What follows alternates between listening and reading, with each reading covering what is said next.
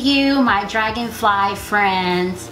Miss Aerika misses you so much. Can't wait till we're hanging out together. Can't wait to see you guys. But until then, you and I are gonna do a little something today. We are gonna make some clay, because it's Friday, and Friday should just be a cooking day, clay day. So we're gonna make something really simple, okay? It's gonna be you and a grown-up, a parent or somebody to help you out. You ready? You ready? Let's do it. Before we get started, I wanna let my parents know that the recipe that came in your lesson plan came directly out of the curriculum. But when I read over it, I was like, ugh, this seems like a lot. So I did find a recipe that was like a bit smaller, and so that's the recipe I'm going to use. But it's up to you whether you wanna use the bigger one or the smaller one. For this project, you will need baking soda, water, and cornstarch.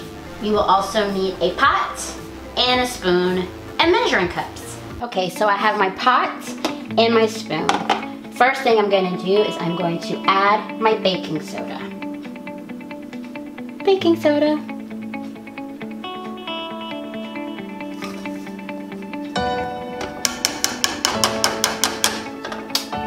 Next, I am going to add my cornstarch. Cornstarch. Then next, I am going to add my water.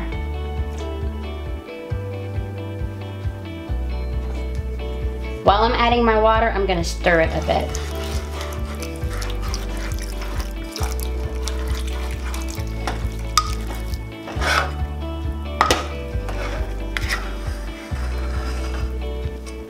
And then I am going to turn my stove on to medium heat.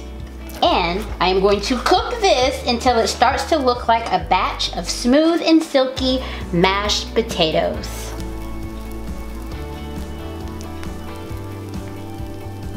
Now we're going to take our little mashed potato ordeal here and we're going to put it in a bowl.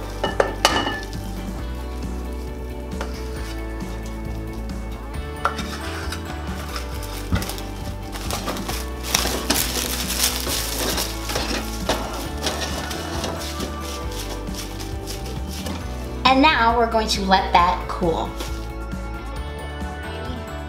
So this has been sitting here, it's been cooling for about 2 hours.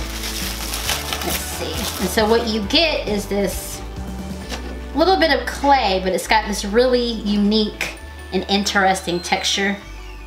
It's kind of... It's a star!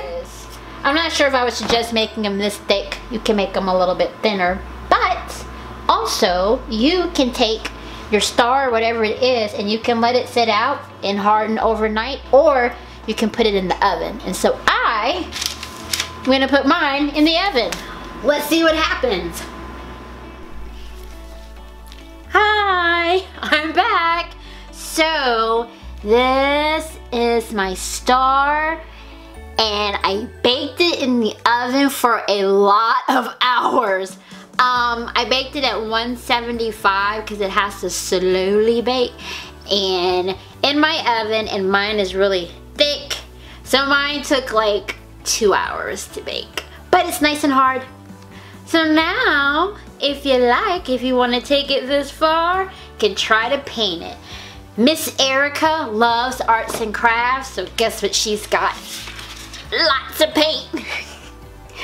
This is like only one of my buckets. I have like 3 buckets of these. I love it.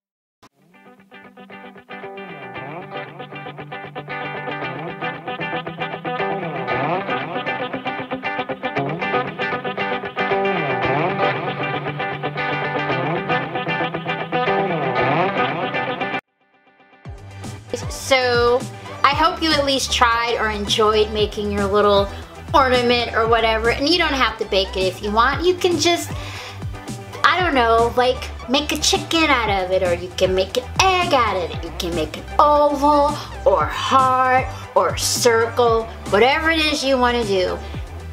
Sky's the limit. Okay? Alright, so until I see you next time, bye friends!